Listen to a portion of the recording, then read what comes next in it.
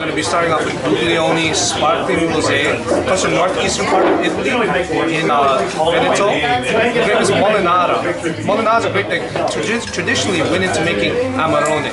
It's a wine that's very prestigious. It costs about $50 to $60, and Molinara is very light-skinned grape, very delicate.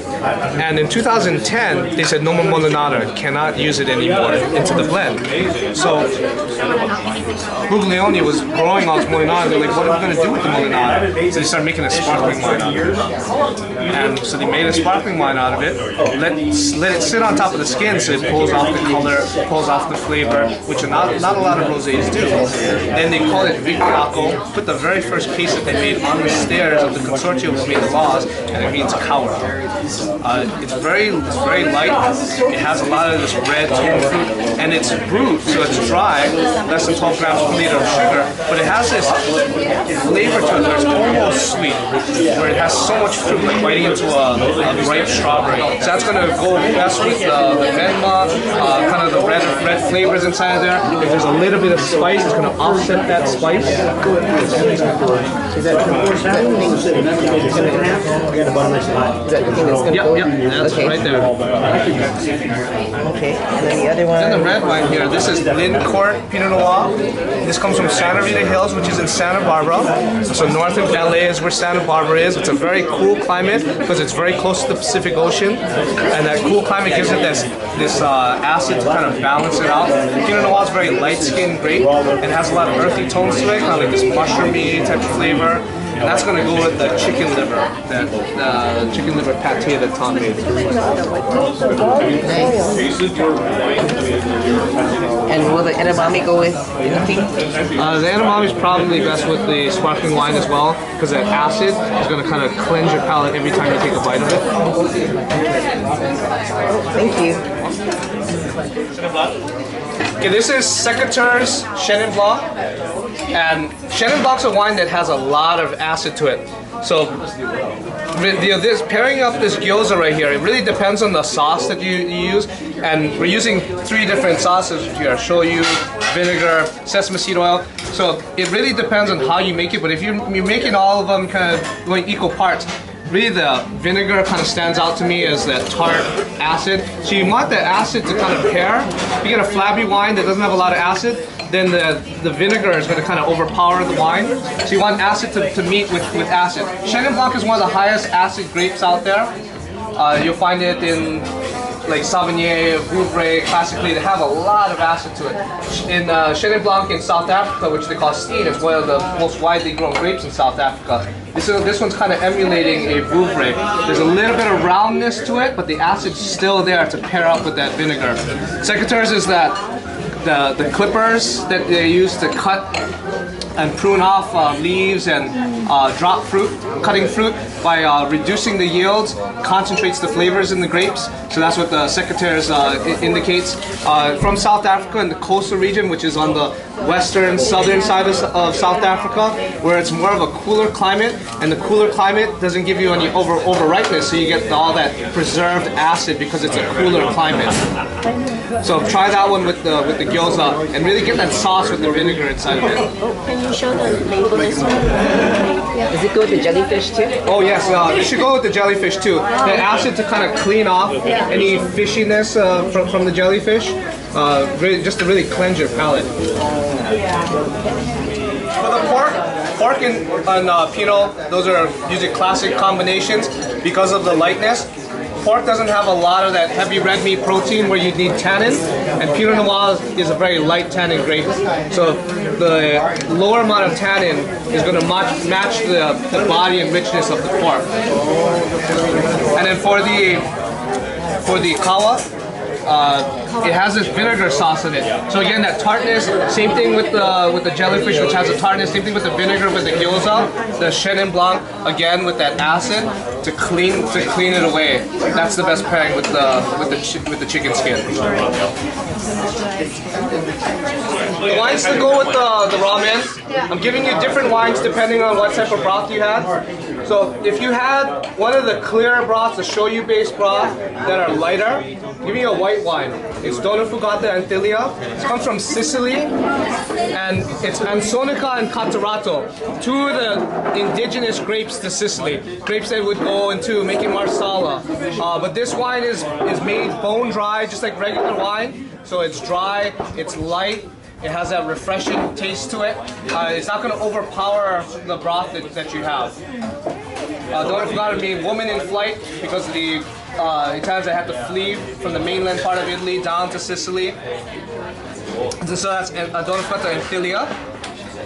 And if you have one of the thicker broths that has that cloudiness, that richness and body to it, I give you a red wine here. This is Bernabaleva Camino Navajeros. It is a Spanish wine. It comes from Madrid, and it's made out of garnacha or grenache. Really old vines, very viscous. 80-year-old vines that these. That was planted back in 1930, and then these two cousins, they're like, grandpa planted these grapes and we never did anything with them for 80 years, so then they started to make wine with the grapes that their grandfather had planted. So this is a very rich, full wine, just like how your broth is going to be rich and full. But again, there's not a lot of tannin to this wine because there's not like eating a steak where you need that gripping tannin that you need with Cabernet Sauvignon to a ribeye. You just need big richness without the tannin, and so that's why you're going to get this right here with that broth.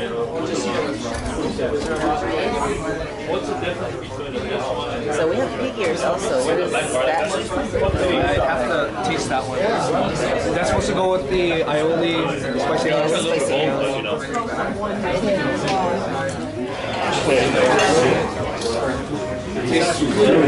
So crispy pig ears has a dipping sauce, which is like a spicy aioli.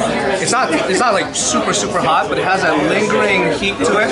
And the Guglielmi Rosé has a little touch of sweetness, and that's going to offset that spice. So this is what you want to do with it. Plus, there's a lot of acid to it, kind of clean and refreshing. That's why there's a little slice of lemon that's on the pig ears, because that acid is going to cut through the oil that's in the pig ears because it is a deep fried dish.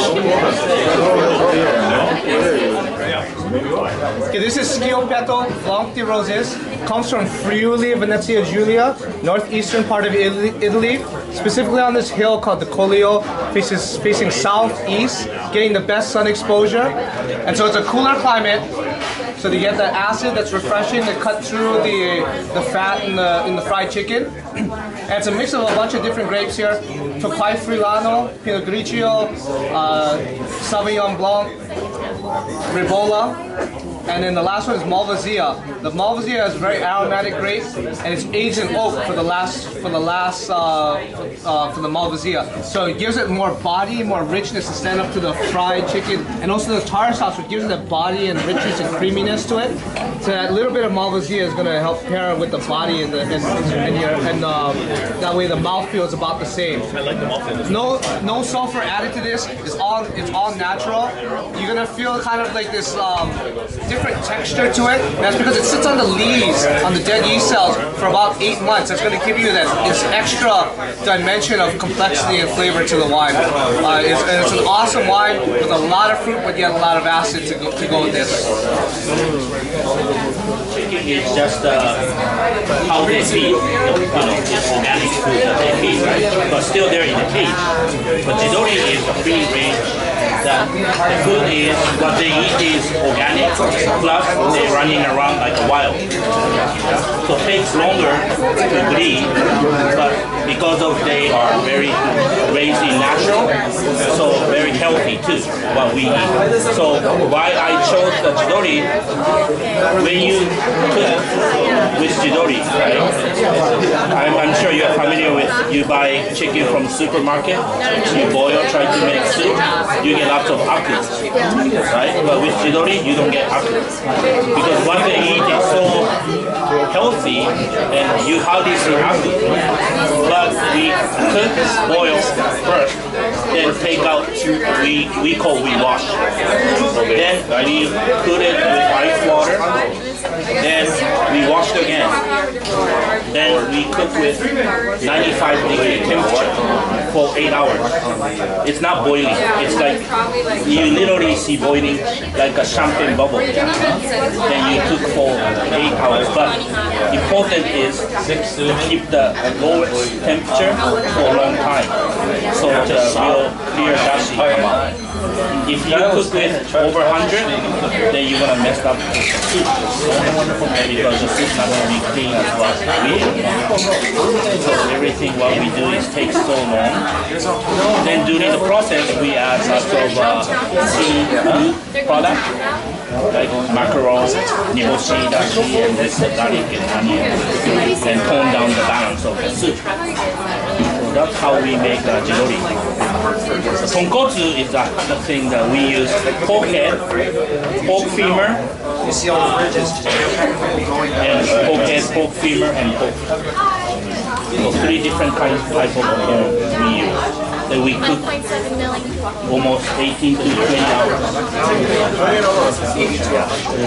So our kitchen is 24-hour operation because somebody has to watch the temperature, and of course, it's dangerous because it's almost over 350 boiling temperature.